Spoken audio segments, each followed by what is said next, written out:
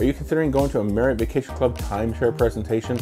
I'm going to talk about today what you might hear in a timeshare sales presentation with Marriott versus the truth. Let's talk about it right after this.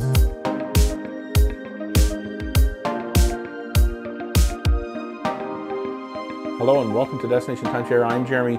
We're now talking about Marriott Vacation Club timeshare presentations versus what is the truth. We're going to jump right into this today. The first one here is talking about reservations. When you're talking about Marriott Vacation Club with the timeshare salesperson, they're going to be pitching to you the ease of making reservations. Just go online, book what you want. Kind of works just like a hotel. You do have to maybe book 12 or 13 months in advance. They're not going to talk about that too much. They're going to stress the ease of just using your points that you purchased to go in and make a reservation. So that's the sales pitch. The truth is, it isn't always that easy.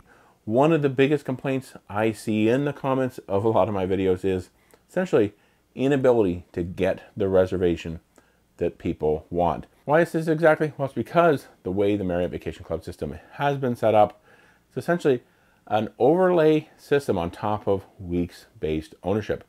A lot of inventory gets into the program, and in fact, something called the Marriott Vacation Club Exchange Company via owners electing their week for points.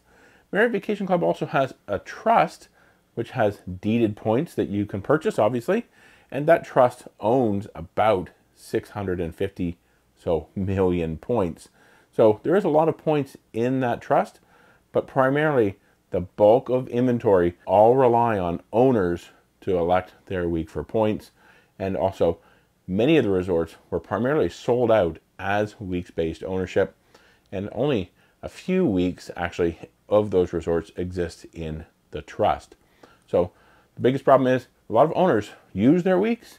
They might trade through Interval International. Of course, a lot of owners do convert and elect their weeks for points, but keep in mind, making reservations isn't going to be as easy as they say it will be. All right, now the second thing here, the timeshare sales pitch is that resale points won't be and aren't as good as points purchased from Marriott Vacation Club. Now, what is the truth? Well, that is that Marriott Vacation Club points purchased on the resale market are essentially the same as points purchased directly from them. There is one big difference, so just consider that when you buy resale points, you are going to have an additional fee payable to Marriott, $3 per point. It's in fact $750 per beneficial interest. Beneficial interest is 250 points, but there is a $3,000 minimum.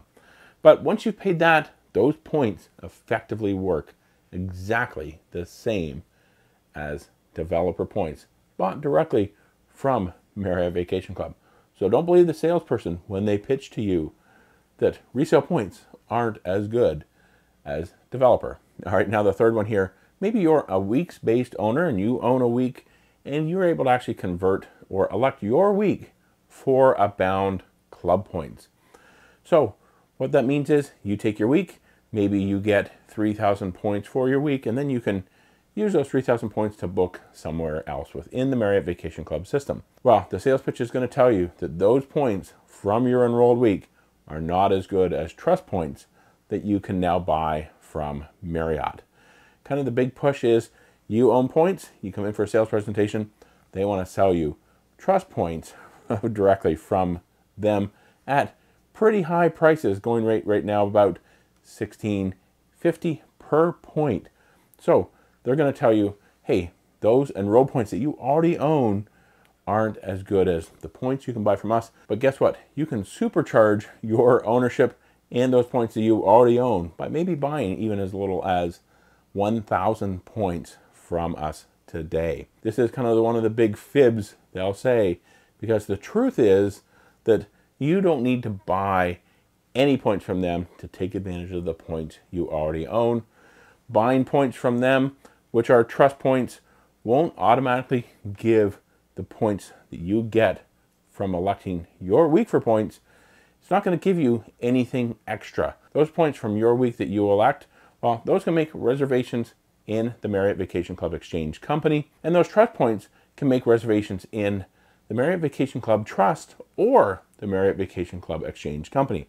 And that's kind of something that they'll tell you, hey, your points can only book the exchange company, but if you buy these trust points, you can use these trust points in the trust, and you can combine the points you get from your week that's enrolled and get extra inventory available to you.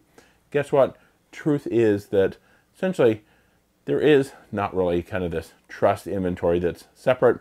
Technically and legally, they can have it, but what Marriott Vacation Club seems to do is they just toss all of that trust inventory and all of those legacy weeks that are converted to points all gets put into the exchange company, and a point is a point.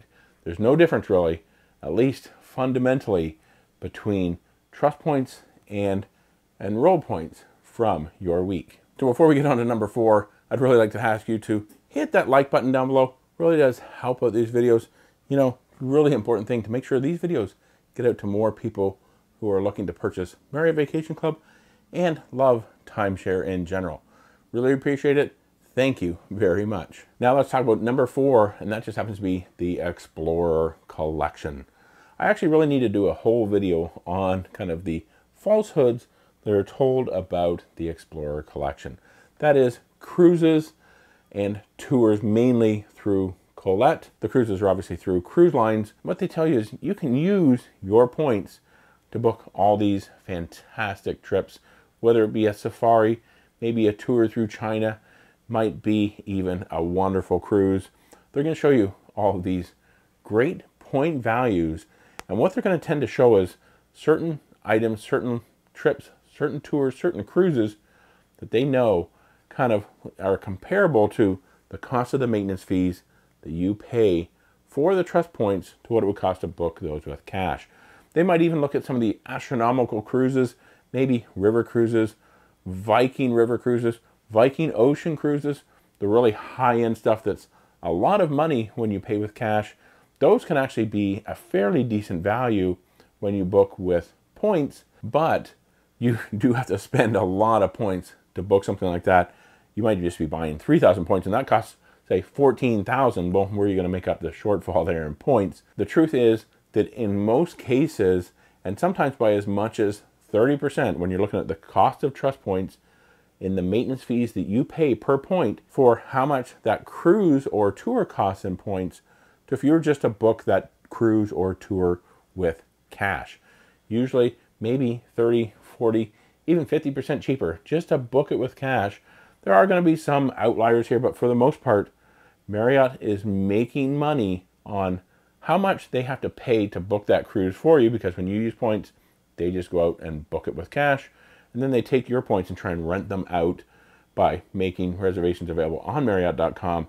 They're making money on the spread. So essentially, they're not going to give you a good deal, or at least as good of a deal as it sounds like, for those cruises and tours that the timeshare salesperson is trying to pitch you. All right, now the last one, number 5, that just happens to be destination escapes. These can be a pretty good deal if, big if, you can take advantage of them. They're going to tout these great deals. Inside of 60 days, you can book 30 or 40% off destination escapes. Well, that is true, but realize that it is a very limited and select inventory in locations with lots of supply in times of low demand. You might find places like Las Vegas, certain times of the year when demand is low, maybe the fall, or you might even find places like Palm Desert in the summer when it's 120 degrees outside. We actually like it there when it's 120 degrees. We've gone there several times. I'll actually put a link to a playlist of Palm Desert resorts up there. But just realize these probably aren't going to be locations or times of the year when kids are out of school and most families are traveling. If you're retired or you have the ability to travel kind of anytime, that extra flexibility, hey, these might be a good deal.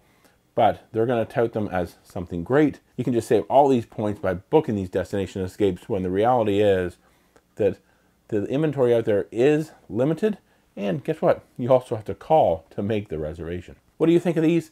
Are there any things that I missed? If so, leave those down in the comments below. To take a look at another video about Marriott Vacation Club, I'm going to put the good and the bad of Marriott Vacation Club, a link to it right here. So check that out next. Thanks for watching, and remember, until next time, the best destination is always a timeshare.